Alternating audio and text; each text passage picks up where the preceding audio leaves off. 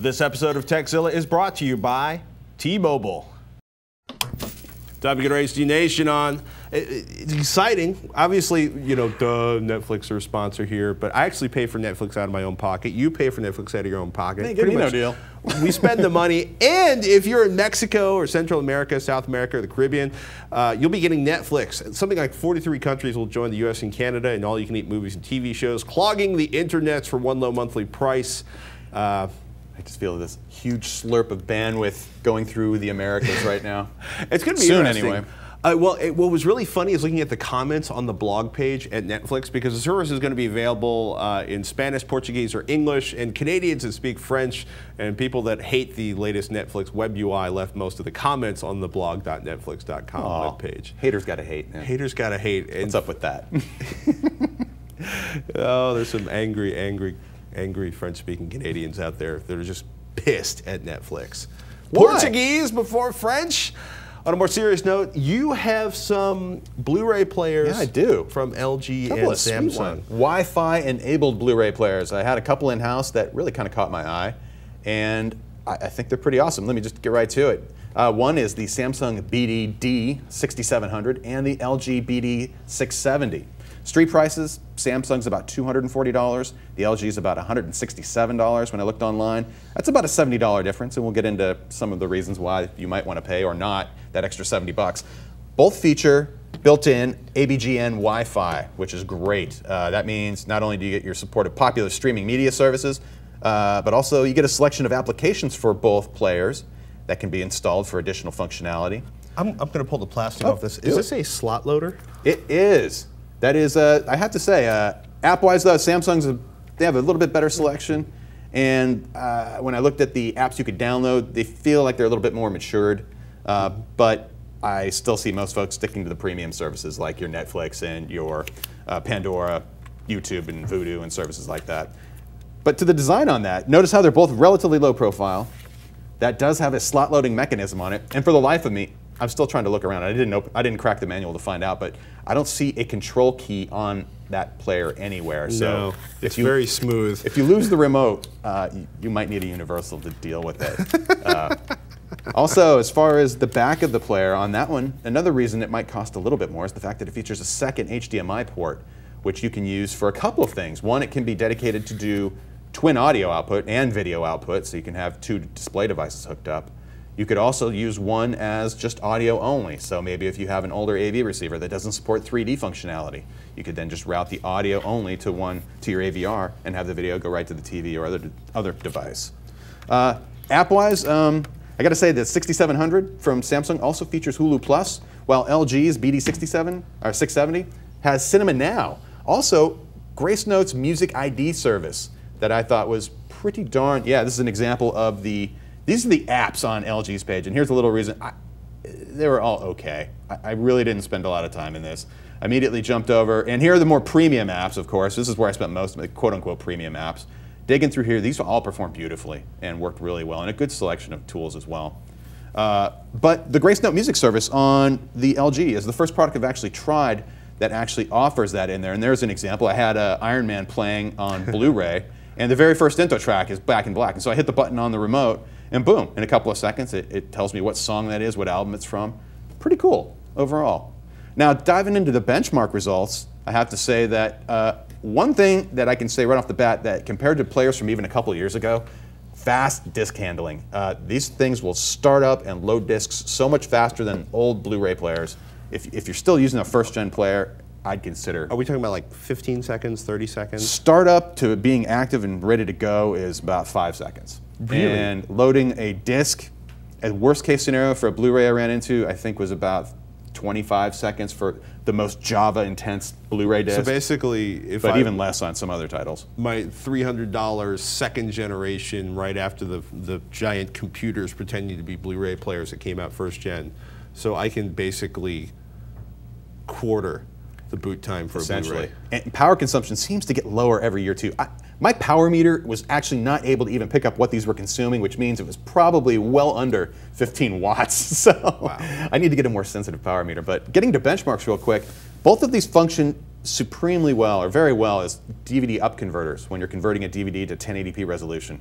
The only real difference I found looking at both players' output was the video noise reduction abilities. Samsung was better, but chances are you won't ever need or use either player's integrated picture controls anyway. You're going to leave that up to the picture, leave everything at default and just let the TV or your AVR do the control for that.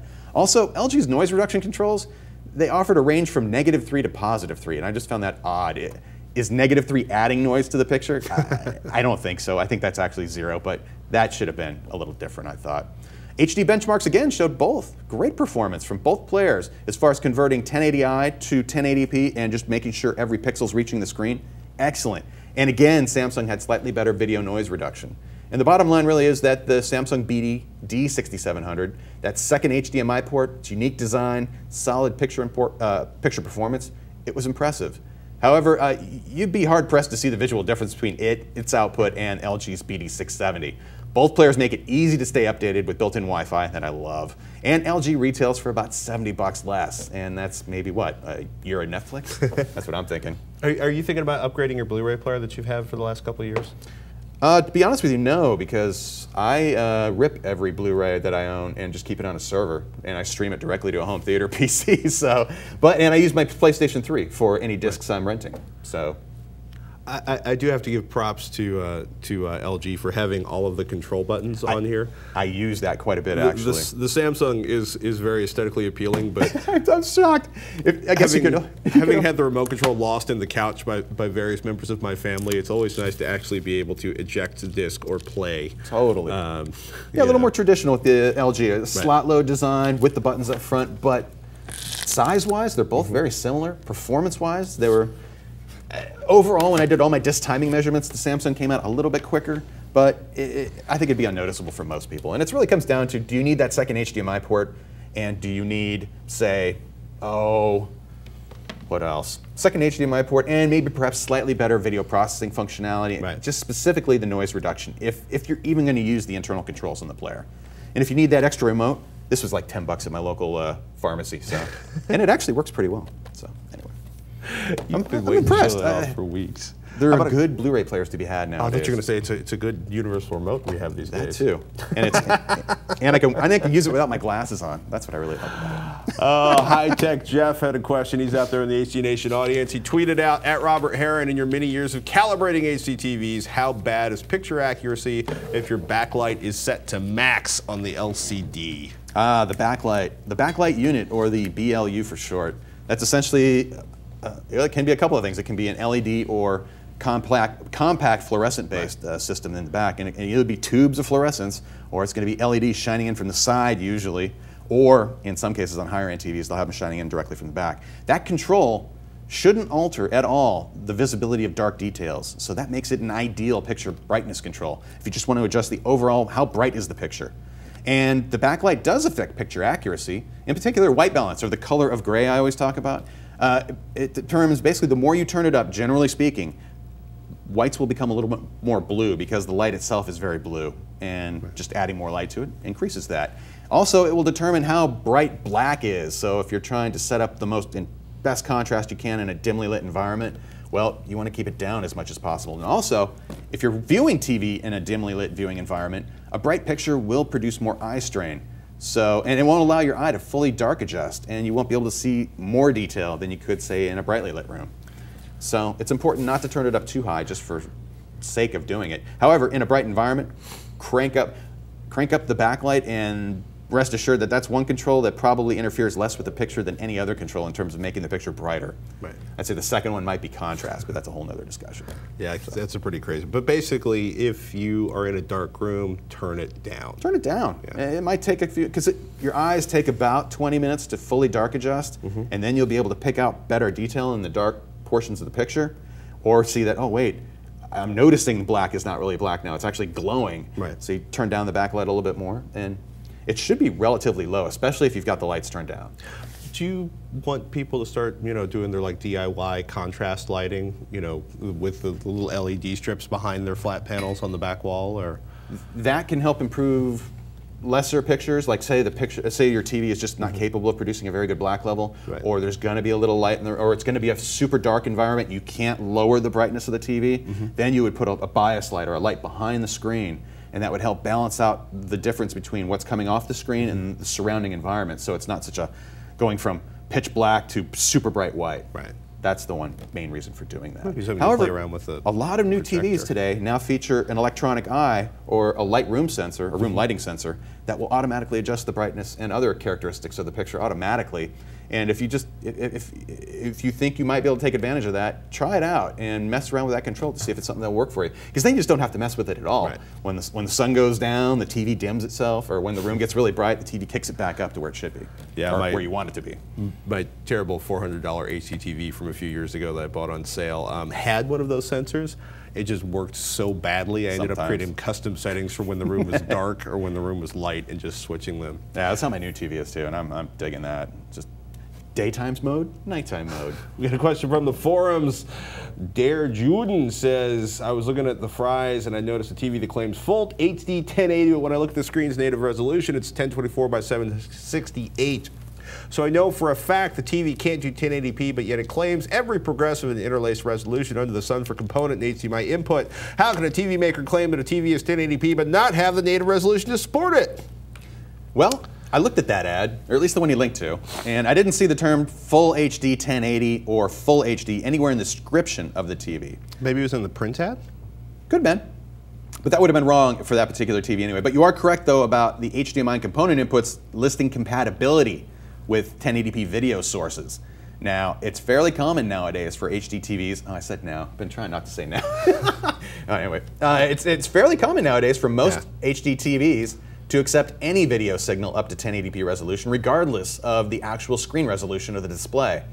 Now, any HDTV that is labeled Full HD 1080 or Full HD 1080p, or it might even list 1920 by 1080, should indeed provide a screen with 1920 by 1080 pixel resolution, about 2 million pixels. However, any display can be labeled as high definition if its vertical resolution has 720 lines or greater. That's horizontal. Basically, horizontal resolution isn't factored at all. So, in the sense that 42-inch plasma screen, that 1024 by 768 resolution, that's a fairly common resolution for old school plasmas, in the sense that it has 720 lines of vertical resolution, so they can call it an HD panel, but that's a 4:3 resolution going into a 16:9 screen. How do they make that work? Turns out they use rectangular shaped pixels to make it all fit. No comment. Yeah, it's better, I guess, than like ED resolution, or if you want to go back there, but I don't think those are even made anymore. I don't want to get questions. Go 1080p or go home. What he said. It's time to thank one of our sponsors, T-Mobile. T-Mobile's got a great selection of tablets, laptop sticks, and their new mobile hotspot. They're giving you the freedom to stay connected with high-speed internet on the go. Affordable high-speed internet when and where you want without overages. Mobile broadband data plans, like for this critter here, start at $29.99 per month. And current T-Mobile voice customers, they'll save an extra 20%. By the way, it's a G Slate with Google. It's T-Mobile's first 4G Android tablet and lets you take your HD entertainment anywhere. Stay connected at blazing fast speeds when and where you want. No Wi-Fi needed. Immerse yourself in the entertainment you love. Download apps, play games. I got to put it down or I'll start playing games. Stream video and check your favorite websites. T-Mobile provides mobile broadband service and lets on-the-go wireless high-speed internet through to your choice of portable devices. It's good stuff. Check it out, people.